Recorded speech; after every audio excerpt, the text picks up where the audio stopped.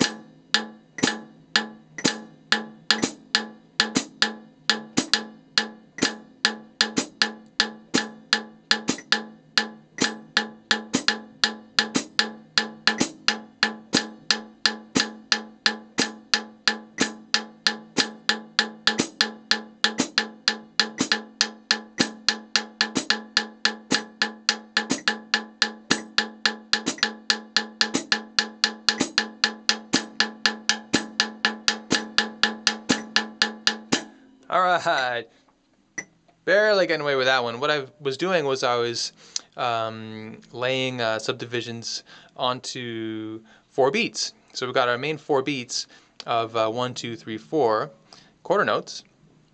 And I took my cue here from the Unreal book, the rhythm scale over 4 beats, if you're familiar with that.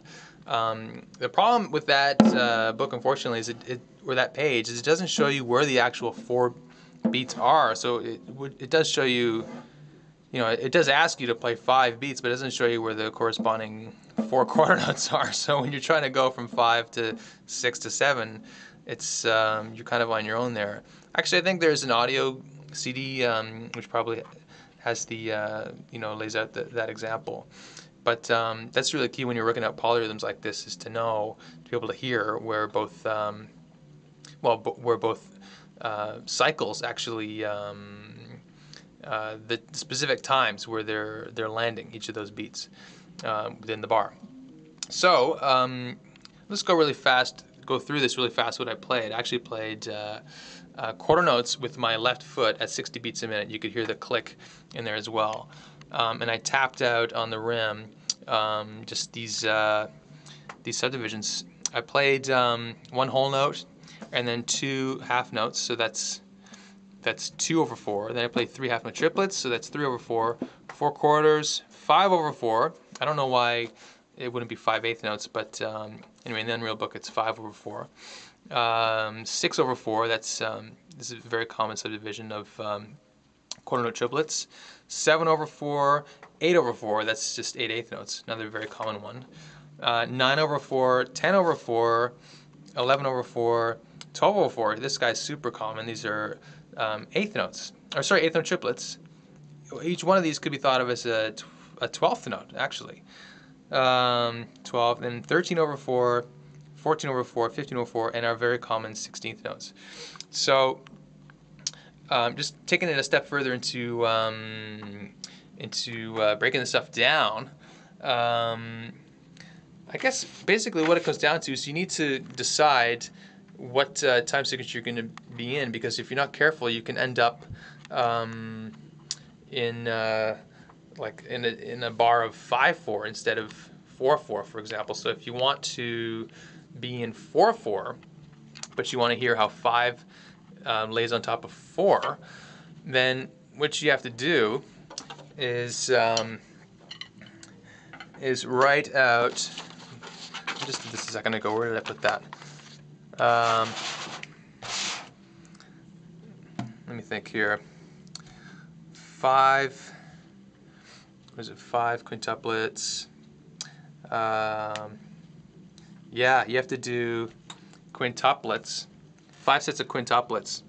Oh, sorry, 4 sets of quintuplets. So that's 1, 2, 3, 4. So we got 4 quarter notes in here, and we're dividing each quarter note into 5.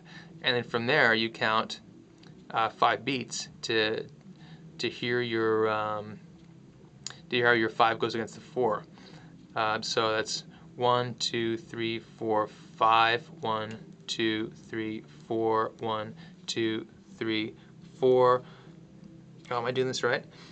In a second. 1, 2, 3, 4. There's our 4/4. What did I do here? 1, 2, 3, 4, 1, 2, 3, 4, 1, 2, 3, 4, 1, 2, 3, 4, 1, 2, 3, 4. So that's our 5. 1, 2, 3, 4, 5 against 4. 1, 2, 3, 4. Whew! Okay. If you want to hear how 4 fits across 5, then you have to do 5 sets of 4/16 like I've done here. So that's 1, 2, 3, 4, 5, and then you count 5/16 at a time. So 1, 2, 3, 4, 5, 1, 2, 3, 4, 5, 1, 2, like that, so that you hear your 4 over your 5. 1, 2, 3, 4, 5. And you apply the same stuff to different subdivisions like,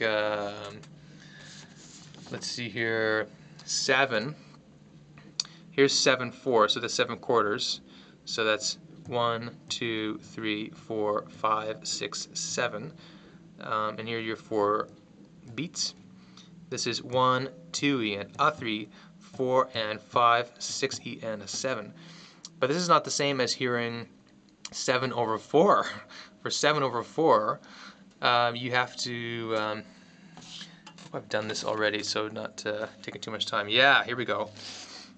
Okay, so you have to do 4 sets of septuplets. So you divide each quarter note, 1, 2, 3, 4, into 7, and then you count 4/16 at a time to give you your 1, 2, 3, 4, 5, 6, 7 over 4.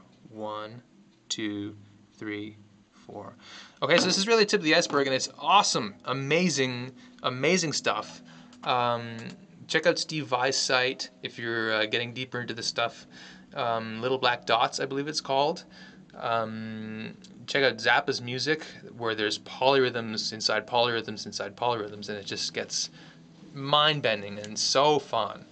And make yourself adaptable to these problems, and you'll learn them a lot easier than if you just wrestle with it nonstop. Just take a light approach to it. It's a math that needs to be figured out first, and then obviously bring it into your playing and do something musical with it. Good luck. Have fun.